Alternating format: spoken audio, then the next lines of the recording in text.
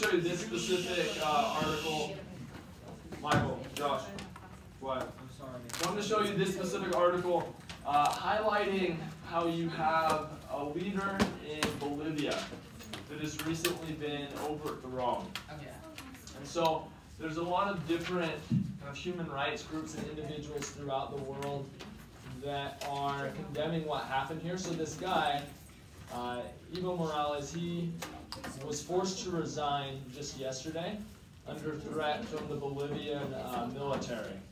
So keep in mind, when we talked about Salvador Allende, we talked about this around 9/11, he was the leader in Chile who was socialist and he was overthrown.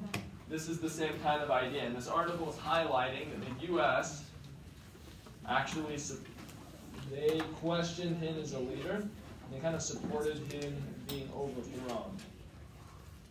So let's just go into that. But that begs the question, like when it comes to interfering in other countries' politics, like what should happen to nations that do that?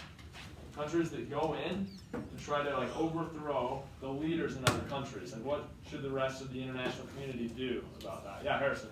No. Really, it depends on what thing the leader of that country was doing at that time. If it was like Hitler or Stalin, if it was like Hitler, where you see this good man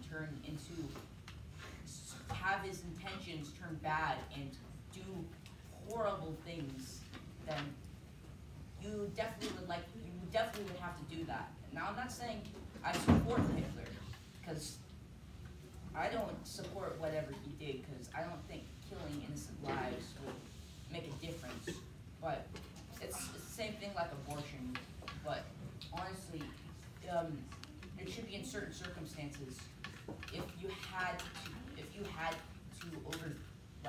get him out because he's doing something horrible, then that would make sense. Gotcha.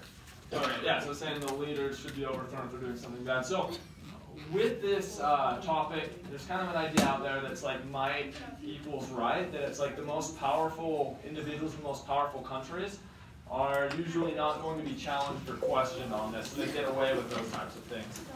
Okay, we'll plan on seeing you next time. Thank you, Mr. Kendall.